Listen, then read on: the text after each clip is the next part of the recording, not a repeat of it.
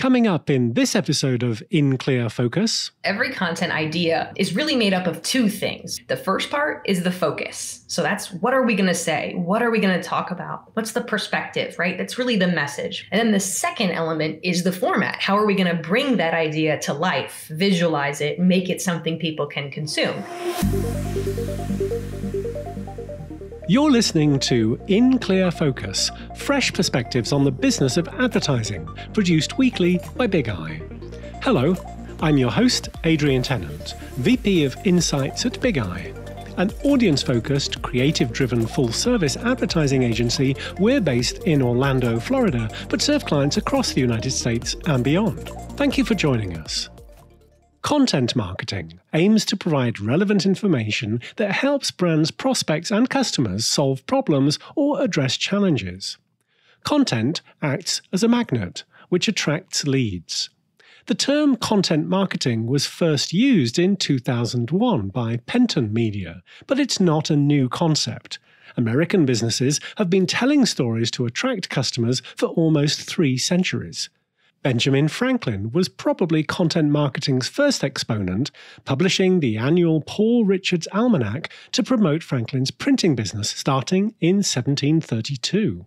At the very beginning of the 20th century, tire company Michelin developed the Michelin Guide to help drivers maintain their cars and find decent lodging when travelling. That guide is still published today.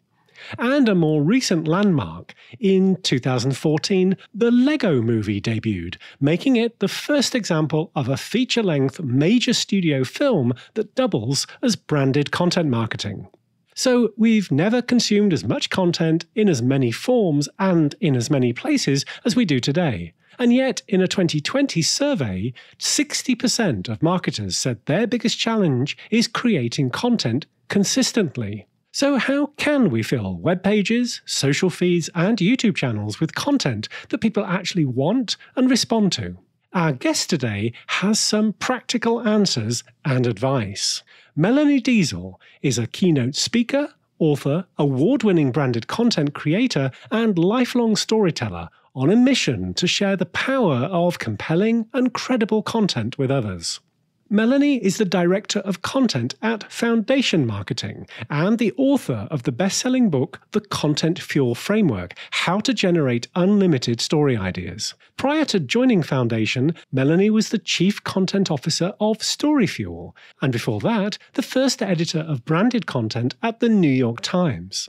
Melanie was a founding member of HuffPost's brand and storytelling team and served as Director of Creative Strategy for Time Inc., building branded content strategy across more than 35 media properties, including Time, Fortune, People, Sports Illustrated, and Entertainment Weekly. To discuss her career and share some of what she's learned about the art and science of creating engaging branded content, Melanie is joining us today from her home office in Raleigh, North Carolina. Melanie, welcome to In Clear Focus. Hi there. Thanks for having me. Melanie, how do you define branded content marketing?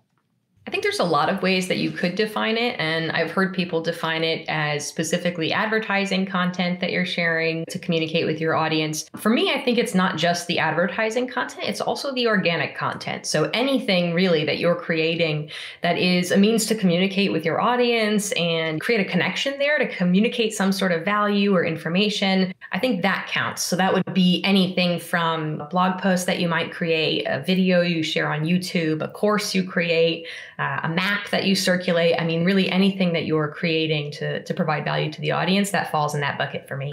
Today, you're the Director of Content at Foundation Marketing. What does your role at Foundation entail?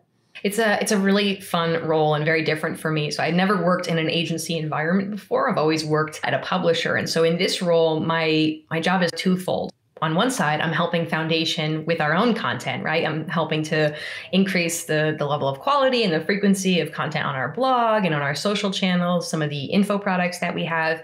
But I also work on a lot of our client content as well. So I'm overseeing many of the writers and creators on our team, since we primarily focus on written content, overseeing that copy, helping them improve their writing skills. So basically, I like to say that if anyone's creating content, then that falls under my purview. Melanie, you earned your BA degree in journalism at the University of Connecticut and your MA in arts journalism from Syracuse University. From there to becoming the first ever editor of branded content at the New York Times, what did your career journey look like? It was an interesting journey. I always struggled to connect the dots because I think, honestly, a lot of it was just following the opportunities that popped up. It wasn't necessarily a plan or a journey that I had, planned out ahead of time. It was really saying yes and figuring it out later in many cases. So when I graduated from graduate school, I had a really hard time finding a job. I think, like many people around that time, the newsrooms were downsizing. They were going from print to digital, and there weren't as many journalism jobs as I would have imagined, and certainly not when you try to specialize in either in-depth investigative or arts criticism. Like, those are generally the first two teams that lose budget. So it was actually a really savvy recruiter who said, I have this role at the Huffington Post, and it's creating content. So it's like journalism, but it's for brands. And at the time I thought, okay, well, I'll take a job, and I'll certainly take a job in New York, which was part of my goal to get there. So, it wasn't something I thought I'd be doing for life. But what I discovered is that my journalism background was incredibly helpful in a branded content environment. And luckily, from a timing perspective, other folks who were on the team moved on to new positions. And so I found myself very soon after arriving, sort of leading this team and overseeing our interns, overseeing our fellows. And suddenly I became an expert in a thing that I didn't know existed a few months prior. And it's all gone from there. Which examples of branded content produced under your leadership in any organization are you proudest of, and why? So my gut reaction is to talk about a piece we did at the New York Times for Netflix for their show Orange is the New Black. We created a piece for them around what it's like to be a woman in an American prison. And that piece won a number of awards. It was very well trafficked, very well liked. But what's interesting to me is I actually like a different piece that we made that got a lot less fanfare. It was very similar in its design, its layout, the features that it included, but the topic was the New York City Ballet. And so we were working with a shoe company who had sponsored some of these ballerinas to be their spokespeople.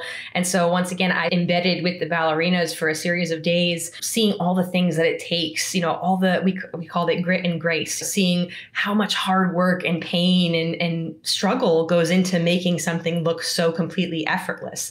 And to me, that was wonderful because it was tying back into that arts criticism background that I had to be looking at the arts and talking about dance and the costumes.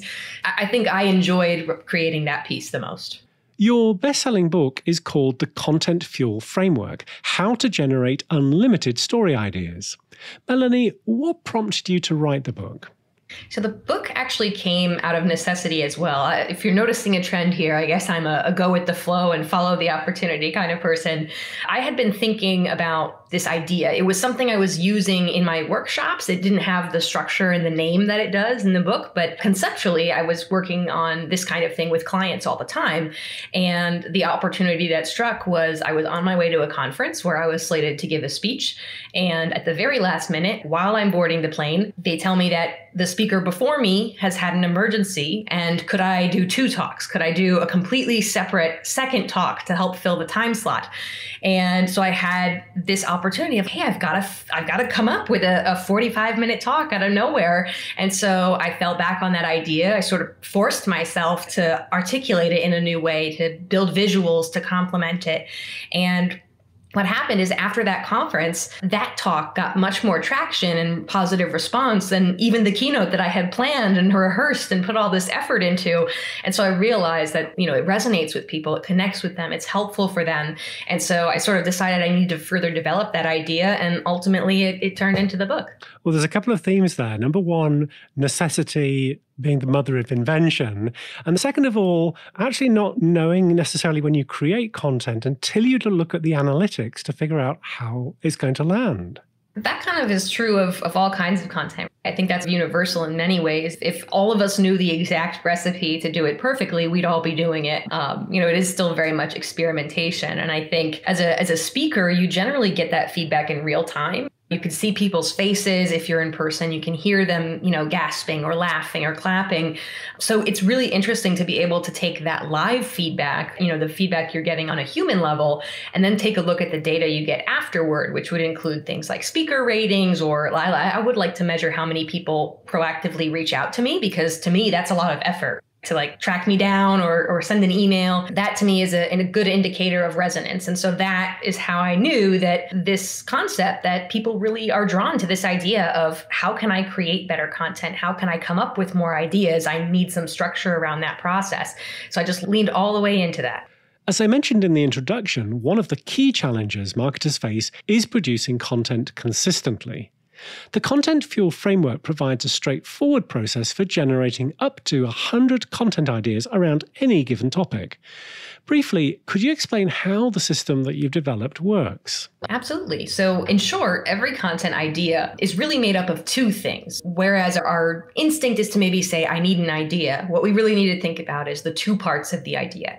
The first part is the focus. So that's, what are we going to say? What are we going to talk about? What's the perspective, right? That's really the message when you talk about the focus. And then the second element is the format. How are we going to bring that idea to life, visualize it, make it something people can consume? And the book really walks you through, here are a bunch of options for focuses, for approaches you can take to your stories. And here are a bunch of options for formats. And it kind of helps you create this system. I visualize it as a matrix with all the focuses on one side, all the formats down the other side. And that creates all these possible intersections, these different ways you could bring stories to life. The goal, of course, being, you don't need to make all of these ideas, but it's just to help you see the potential and to not feel like there's nothing to draw from. That when you have an outline like this, you could choose one or the other and see how they match up. It really makes it a lot easier to come up with ideas that fit a prompt versus staring at a blank screen or a blank whiteboard and just hoping something comes to you fully formed. Now, you recommend that content creators start with the focus, then determine the format. Melanie, why that approach rather than the other way around? I like to answer this best with analogies because I think we see the value of this type of approach in other parts of our lives. So my guess is all of us have received a package in the mail, probably from a big box store that we won't name, where they undoubtedly chose the box before they chose what was actually going to go inside of it. And it either barely fits and it's horrible, or most often it's this tiny little thing in a box that's far too large, right? So I like to think of choosing your format first the same way. You're saying, okay, no matter what I create, it's got to go in this container. And oftentimes when you do that, just like with your deliveries, you get something that's not well suited to the container that you've picked. And so if we start with what is it that we're actually delivering to our audience? What are we giving them? What are we telling them? And then we can figure out what's the best package to put that in to bring that story to life. I think it really is a way to make sure that your story shines and that you're not getting distracted by the various tools or technologies available to you, that you really focus on your message that way. I've certainly been in meetings where we hear, we need a lead magnet, let's do a PDF. That's the wrong way around, right? Right, because people don't download PDFs because they like PDFs. They download the lead magnet because of what's inside of it. So it's we gotta refocus on the message oftentimes. Let's take a short break. We'll be right back after this message.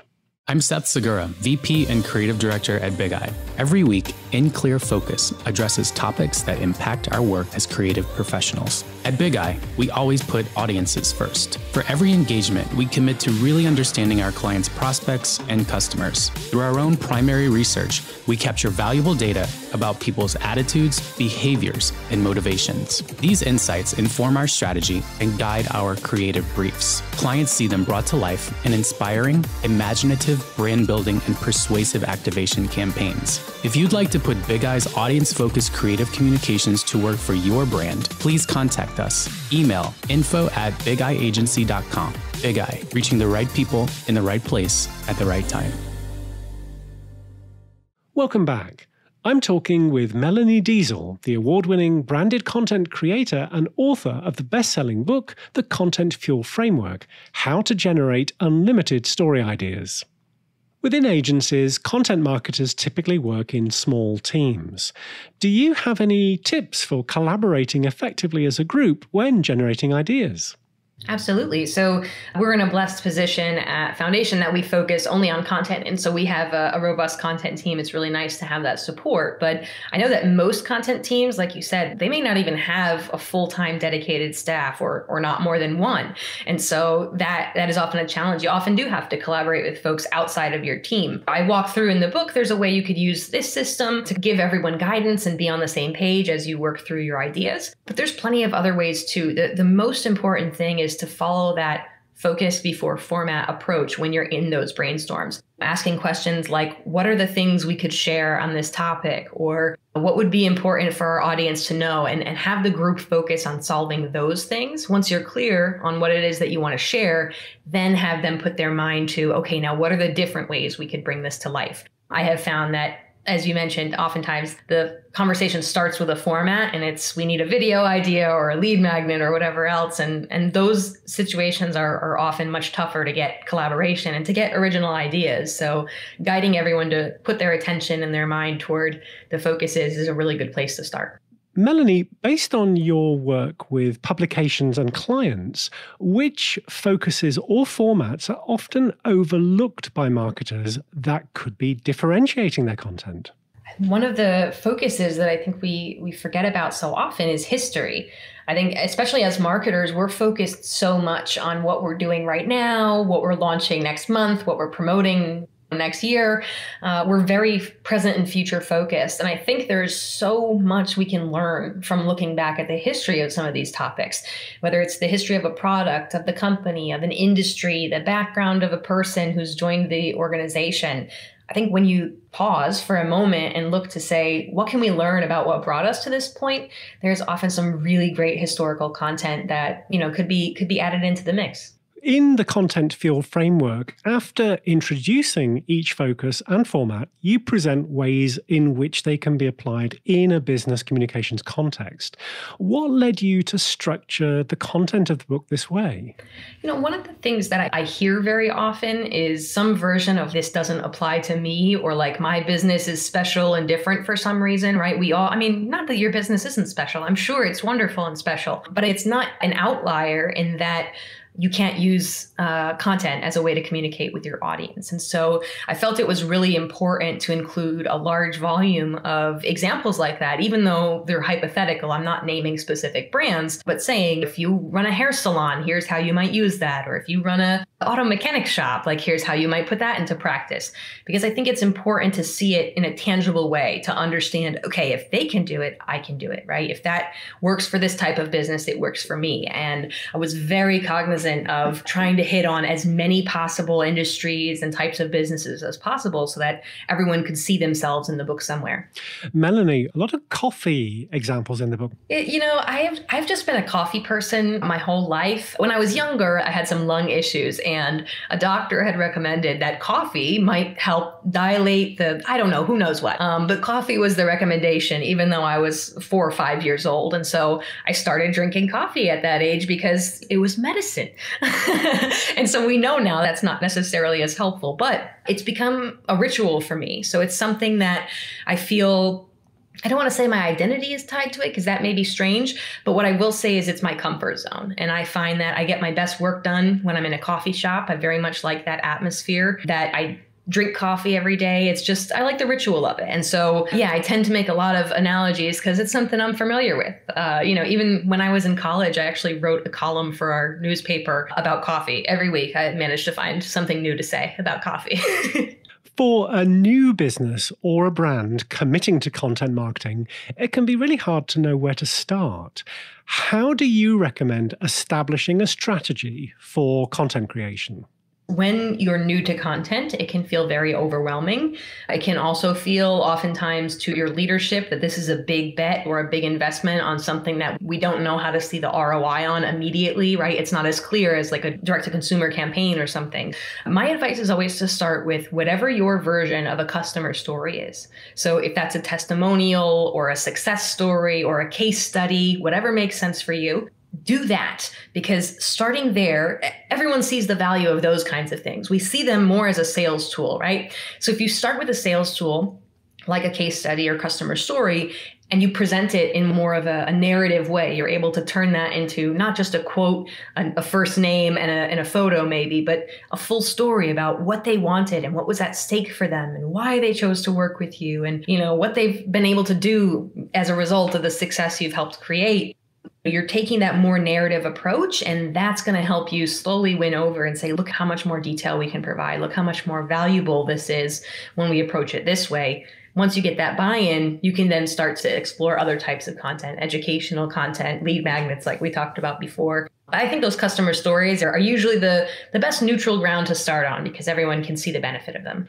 Prior to your current position at Foundation, you founded a consulting firm, Storyfuel, which taught marketers, publishers, creators, and companies of all sizes how to tell better brand stories. This also led you to speaking engagements at conferences and events around the world, gracing the stage of industry-leading events including Content Marketing World, Native Ad Days, Social Media Marketing World, and South by Southwest, among others. Melanie, do you find that marketers outside the US prioritize different focuses or formats than domestic teams? It's interesting. I think one thing that I do find overseas is that there tends to be more of an emphasis on the people surrounding a product. And I don't know whether, I can't say for sure, I don't have data to back that up. But one thing that I noticed anecdotally is there's a lot more celebration of the craftsman, for example, that there's a lot of richer history, longer history of some of these fields. And so we're able to celebrate the watchmaker whose family has lived in the same town for 200 years. There's a lot more of that sort of legacy, heritage, people-oriented content that I think is really compelling when you have a heritage brand in that way. We don't have as much of that here. We're a little younger in the US, as from a historical standpoint. But that kind of content I think is so rich, so engaging. It's so brand aligned, but also so valuable for the audience. They're always curious, So I love that kind of people-focused content that celebrates craft in that way. Melanie, which country that you visited for a speaking engagement would you most like to revisit as a tourist, and why? I think I've been very lucky that for some of these cities, I have been able to tack on a couple extra days here and there and even bring my husband along on a few occasions. So I've managed to do my best to turn those speaking engagements into a vacation while I'm there. What I will say is I would love to go back to Paris. Paris was one of the places where we did spend a few days there, but I was feeling under the weather. And so I don't feel like I got to do the full range of exploring that I'd like to do. So if you are in France, feel free, call me up. I'd love to come. What are some of the most common mistakes you see teams making when it comes to consistent content creation, and how could they be avoided? I think a lot of us feel pressure that we have to produce content at such a rapid pace that we allow quantity to overtake quality in terms of our preferences, our priorities. And I think that's a place where you can really use a reset to be reminded it's less important that you produce something every day and more important that you produce something good consistently. So I always tell my clients, I'd rather see you produce something once a week that is really good than something mediocre 4 or 5 days a week. And that's going to get you much better results. So looking for that consistency doesn't have to mean that it's every single day or every single hour. One of the best newsletters that I love to read is Ann Hanley's, and it comes out every fortnight. That's how she brands it. That's fine. It doesn't have to be every day. I think the consistency and people knowing that they can expect quality from you is much more important. And for listeners that are unaware, Ann Handley was the founder, I think, of Marketing Profs and wrote the book Everybody Writes. Highly recommend. One of my favorites. Based on your experience developing and leading teams, in what ways can learning to think more like a journalist help people become better content marketers or develop more creative mindsets? One of the things that they teach you early on in journalism school is that it's really not your job to tell your audience what to think or how to feel. It's your job to collect information on their behalf and present it in a way that they can make an informed decision on their own. And so I think that type of mindset, being of service to your audience, acting in service of them, allows you to provide something that is much more valuable. It gut checks us to say, is my brand the best authority on this topic, or would it better serve my audience to include studies that were done by someone else? So that kind of mindset of saying, what does our audience need versus what do I want to tell my audience? That reset can be very helpful. And the other thing is that there's no idea of content as scarce. There's no scarcity mindset around content in the journalism world. For better or for worse, you don't see a cable station say, we've got nothing to talk about right now, so we'll be back in 15 minutes or an hour, right? They just keep going. They find something to talk about. You studied journalism in school. Given how the industry has changed in the years since, would you still recommend journalism as a major? I would. Something that I've seen play out many times is that a lot of folks who are on the marketing side would like to make the transition into the content world. They want to be creating. And it is so much more difficult to teach someone instinct around what makes a good story or resourcefulness on how you can find sources and information about things. Those skills require a lot more practice, a lot more cultivating than maybe understanding the formula for a CPM or understanding how we can position something. I think to have that instinct as a storyteller, you're going to have a much easier time fitting into that content world and being able to, study and pick up those marketing bits that you need to know along the way. The best recommendation would be to do both or minor in one, right? You need that basis. But I do think that the resourcefulness and the mindset that you learn being educated as a journalist is very valuable. Big Eye has an internship program, and our current Insights intern, Camilla, is actually a journalism major. She was very excited to learn that you were going to be our guest, partly because it's her dream to intern at Rolling Stone magazine one day. So, Melanie, since you also interned at Rolling Stone, what advice do you have for Camilla and any other students listening about landing their dream internship, wherever it may be? So one of the things that I think is overlooked is that you can learn so many skills on your own, right? We're being taught many things in school, but a big part of what I did was seeking other opportunities to learn, it's even easier now with Skillshare and Udemy and YouTube. You can pick these things up anywhere. I think a big part of what helped me stand out in a number of my internship opportunities is having those outside skills, that it wasn't just what was being taught in school, but I also had picked up other tools, other software, other certifications. So I think that's one way you could really help yourself stand out, because anyone who's applying, they may have the same major that you have. They may have the same minor. They may have the same GPA. So it's going to be those other things that help you stand out. And the other thing is, when you're given any sort of test assignment or assessment, which is often the case with internships, particularly if it's writing based, go above and beyond. That's my best recommendation. Having been on the other side of it, when we're bringing interns in, seeing someone who has that initiative to say, okay, they didn't ask for supporting imagery, but I'm going to make something anyway. Or here's some examples of tweets that could go with this sample article that I wrote. Just thinking a little bit bigger, I think that really signals to them that you are someone who can thrive in their organization and that you have skills beyond what you might see on a resume.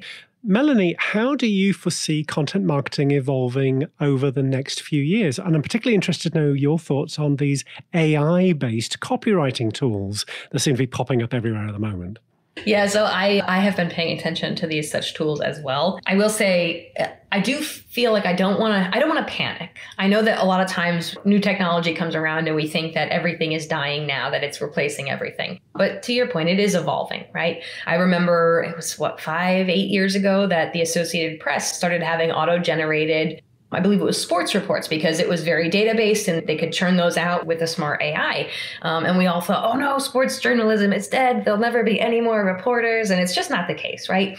Robots are very good at some things and humans are very good at other things. So as long as you're focusing on those things that are the human things, the interviews and the human element, that's where we can keep our cool. I have played around with a couple of these AI copy tools, and I think it's helpful if you need somewhere to start, but I haven't used anything that those tools have output exactly as is. So it's a little bit like getting a prompt in my mind. It's very helpful for coming up with some little seeds, but it's still going to be on you to plant those and grow them into something useful in most cases. Melanie, what's the one question I didn't ask you that you wished I had done? And what would be your answer?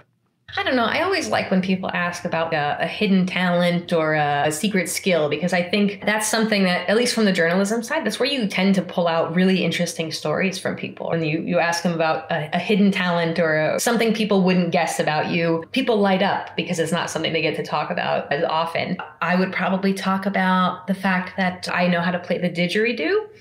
which is sort of a long tube-like Aboriginal instrument. I won't say that I know how to play it very well, but that's probably my most most random hidden talent. If In Clear Focus listeners would like to learn more about you, your work with foundation marketing, Story Fuel, or the Content Fuel framework, where can they find you? If you happen to be a B2B business and you want to learn more about what we're doing at Foundation, our website is foundationinc.co, so you can learn more about us there. If you'd like to learn more about me, my website is storyfuel.co. So you can head over there and you'll find all the information you need about the book, about where you can buy it. You'll find my contact information, all kinds of things so that you can reach out and connect with me in whatever way makes the most sense. Melanie, thank you very much for being our guest this week on In Clear Focus. And thanks for letting me share my story. Thanks to my guest this week, Melanie Deziel, author of the best-selling book, The Content Fuel Framework, How to Generate Unlimited Story Ideas. You'll find a transcript with links to the resources we discussed today on the In Clear Focus page at bigeyeagency.com under Insights. Just click on the button marked Podcast. If you enjoyed this episode, please consider following us on Apple Podcasts, Spotify, Google Podcasts, Amazon Music, Audible, YouTube, or wherever you listen to podcasts. Thank you for listening to In Clear Focus, produced by Big Eye. I've been your host, Adrian Tennant. Until next week, goodbye.